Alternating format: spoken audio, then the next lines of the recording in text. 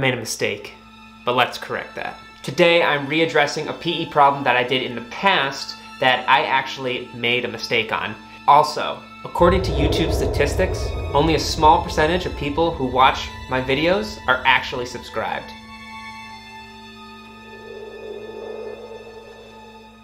Man, getting spooky around here, or is it just me? I feel like someone's watching me. So, if you end up liking this content here on this channel, consider subscribing. And lastly, spooky season is upon us, and I am feeling it here in the Auditorium. It's a big place. Sometimes I'm here locking up at night and getting that vibe that, I don't know, someone's watching me. I think Jose's just lingering around here late, but keep your eyes peeled. Let me know if you see anything strange going on. All right, let's go fix this problem. So some of you longtime team members, you'll recognize this problem. It's a few videos back in our PE prep journey, but referring to the figure, find the maximum tension force at the bottom chord if the force is equal to 1,000 pounds. The force being applied at that point load at the center of the truss, as I've drawn in red. The length of the span is 20 feet, 4 at 5 feet. So that's 4 bays, 5 foot typical each bay. And the height of the truss is given as 5 feet. Height of the truss being this, 5 feet. The unknown being what is the maximum tensile force in the bottom chord of our truss. And before, all I did was find the moment, M, which just equaled 1,000 pounds times 20 feet over 4, which equaled 5,000 pound-feet, and then divided that by D, the depth, which equaled 5 feet, to get us 1,000 pounds in our chord, both top and bottom, so in compression and tension, and that was our final answer. But for this instance, based on the orientation of our web members, so our diagonals, so these guys right here, and our verticals, these guys right here in green, this is not actually true. This is actually slightly conservative. What actually happens is if you do method of sections or method of joints, you do not actually get this as your final answer for the bottom chord. That's the key word here, the bottom chord. The top chord, you do end up getting 1,000 pounds in compression. So if we start over, we go green here. What I'm gonna do is actually find, if we scroll up, reaction A and reaction B.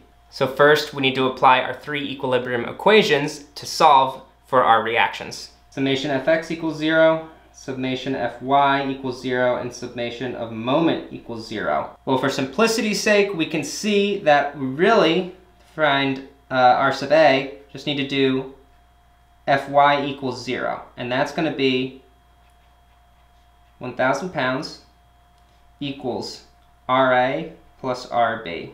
So we have 2 unknowns still, so we need to actually go with another equation. If we take summation of moment, and let's say it's right here about point, we'll call it point A. So summation of moment about A is equal to 0. We'll have 0 equals Ra times 0 feet, and we'll be calling counterclockwise as positive and clockwise as negative. And we'll have plus Rb times 20 feet. Then we have minus 1,000 pounds, which is our point load at the middle, times 10 feet. So the R sub A portion of the equation goes away. We have one variable we can solve. Get my big head out of the way. Rb is equal to 500 pounds with a reaction upward. Then we plug it back in to our previous equation up above, and that gets us R sub A also equal to 500 pounds. The reaction pointing upward. All right, we have our 2 reactions. That's great. Now we can move forward with either method of joints or method of sections. For this case, I'm personally going to use method of sections, but both can apply. Now, for this truss, all of our, I'll do it in blue, horizontal web members are tension members. And if you're not able to pick up on that, that's okay, because by doing method of sections, we will prove that they are tension members.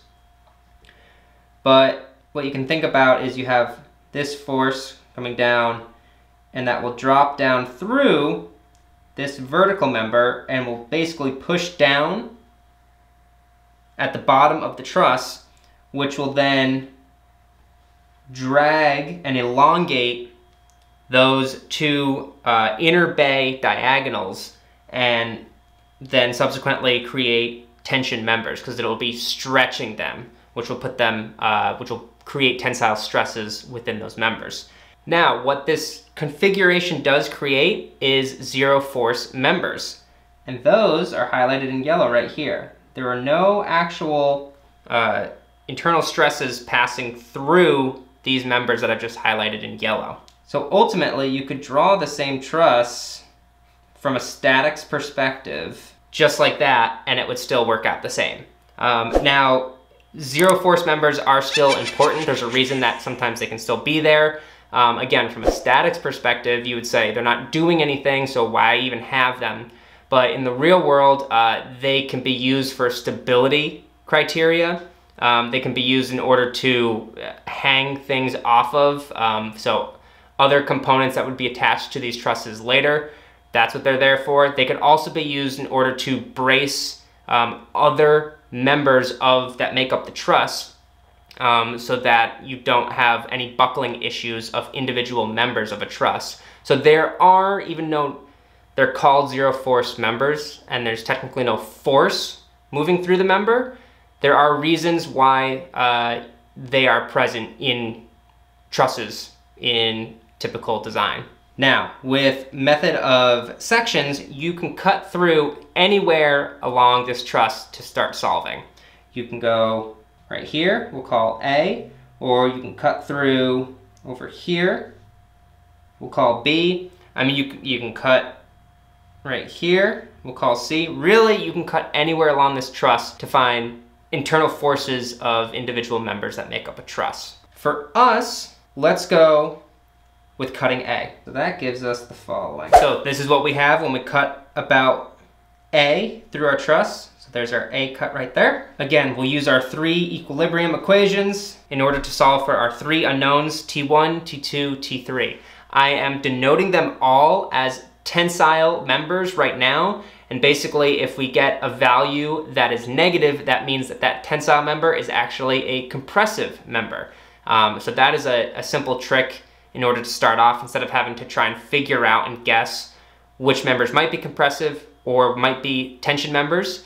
You can just assume all of them are one or the other, and then as you get negative values, you then understand that it's the opposite of what you chose. And again, our question is ultimately looking for T3. First, I'm going to take summation of moment at point N equals 0, and I'm going to say N is right there. So you can take any point at a joint anywhere you want in order to start summing moments about. The reason I chose here is because you have multiple intersections of unknown forces, and that way they'll get crossed off so that you can hopefully be left with just a singular unknown that you could then solve for. So that's why I've chosen point N to start with. So 0 equals negative 500 times 5 feet plus T2 times 5 feet, but we still have a horizontal and vertical component of T1. Now, since we have a 5 foot tall truss and 5 foot bays,